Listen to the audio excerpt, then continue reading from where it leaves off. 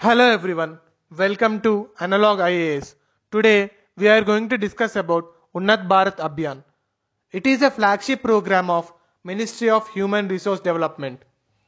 It is inspired by the vision of transformational change in rural development processes by leveraging knowledge institutions and to help build the architecture of inclusive India.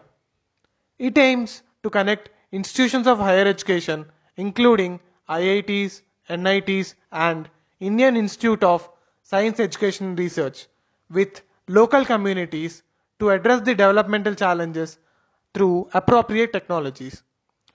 In 2018, an upgraded version of Unnat Bharath Abhiyan was launched. IIT Delhi has been designated to function as National Coordinating Institute for this program.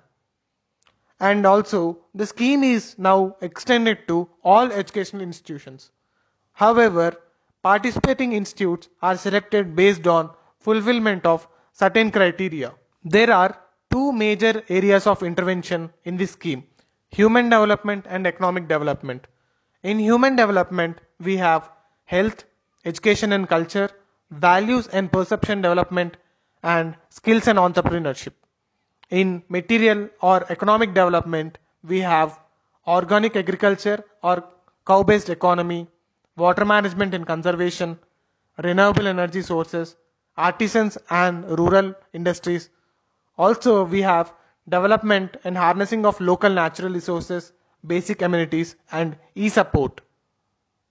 Now, let us see a previous year question based on this. What is the aim of program Unnat Bharath Abhiyan? A. Achieving 100% literacy by promoting collaboration between voluntary organizations and government's education system and local communities. B. Connecting institutions of higher education with local communities to address developmental challenges through appropriate technologies. C. Strengthening India's scientific research institutions in order to make India a scientific and technological power. D.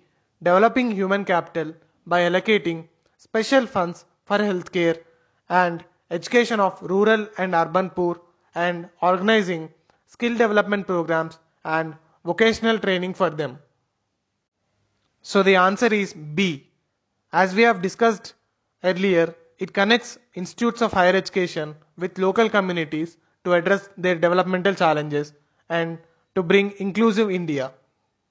Thank you.